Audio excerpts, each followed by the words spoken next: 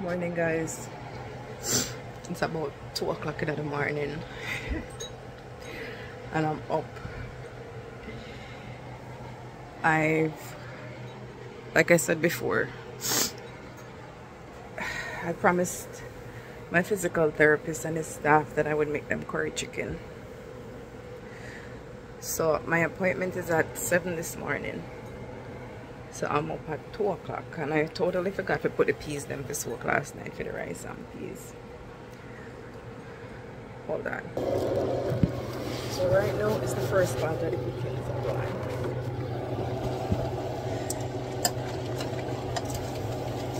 I didn't even put my glasses on. I was so tormented in bed I couldn't even really see. Because I know I had to do this chicken.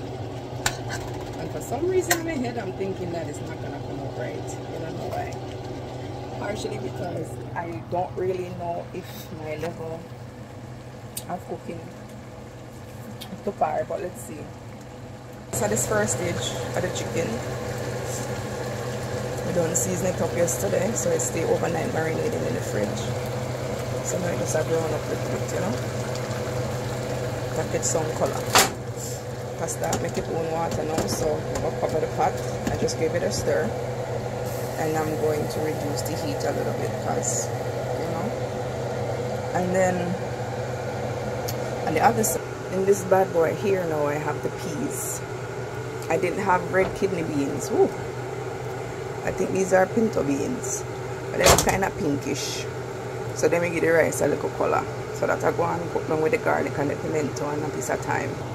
Here's my bag with the seasoning to go back in the chicken once the chicken reach where it's supposed to reach. So we have a potato, we have thyme, onion, all the goodness in the bag, right? Yes, all the goodness is in there. So once the chicken reach where it needs to reach, these go back in there to help with the gravy, and you know how it go, right? So I guess I'm gonna be on the sofa. I started watching a series on Apple TV yesterday called Blackbird. So I'll be watching Blackbird while I'm preparing this. I have to be out of here by 7:30 to get to my appointment on time. And then right after physical therapy, I'm going to pain management. So some of this chicken is going to my pain management doctor as well. She doesn't know it yet. So I'm gonna pack her curry chicken and rice and peas too. And I bought these containers from Dollar Tree. Hold on, let me show you the containers. I have to wash them out too.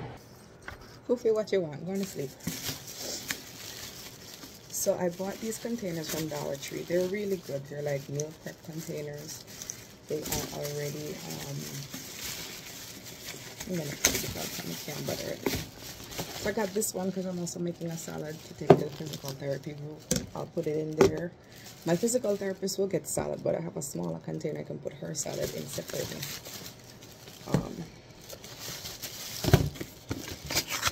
These are the meal prep containers from Dollar Tree. They're 2 in a pack for $1.25. They're not bad. So I'll put my rice in here, and I'll put the protein in here. Or maybe I should reverse it, because I know everyone in physical therapy, they're like super healthy, so they might be watching their carbs. So I'm thinking maybe the rice here and the chicken here. We'll see when we start share. And then I didn't put a lot of Scotch bonnet pepper in it because a couple of them expressed to me they don't like spicy foods. But I'm confused because when they say spicy, I'm thinking peppery. One young lady told me that she doesn't like food that's overly seasoned. So I told her she's not gonna like Jamaican food because we season the heck out of our food, right? With tons of herbs and natural seasoning, and then of course the curry powder and other little things, right? So, and see, they stack pretty nicely. So I got 4 of them, so I have 8 altogether. So I'll have 2 left over for myself. Or I like these because when you give people food, you don't need to give them your good Tupperware and then you can't get it back. So you give them these and they keep them. And I always tell people, my grandmother used to always tell me, when someone gives you a container with food or that had food in it or a cup with tea, when you're returning it to the owner, you have to put something in it, right? You cannot return it empty. Her explanation behind that thought was sharing food with someone is a very good way of showing not only that you care, but you're extending blessings, that they will always have something to eat, right? Their cupboards will never run dry, or their belly will never be empty. So when you return the container to you with something in it, in fact, even a sandwich, if it's someone who can't cook, some sandwiches, in fact, even some cold cereal with milk or snacks, just something in here. So it's like both of you are blessing each other, that your stomachs will always be full, right?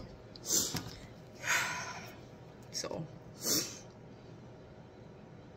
I'm looking at the fire. I think I need to turn the fire down under the peas. I'm just hoping that these peas aren't like hella hard. I have not cooked in a while, and I definitely have not made rice and peas in over 5 months, maybe 6, something like after so. So I don't even have the rice that I usually use. Usually I use jasmine rice. I have a sweet, sticky Asian rice, Chinese rice. No, I think it's some kind of sweet, sticky rice Daniela bought from Japan, because she's into like Japanese cuisine. So that's all that's in the house. But I'm gonna make it work. It's gonna work some way, shape or form, it have to work.